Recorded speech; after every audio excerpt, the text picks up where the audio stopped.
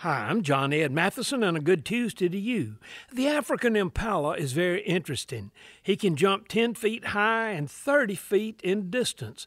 That's Olympic-style jumping, but he will not jump unless he can see where he's going to land.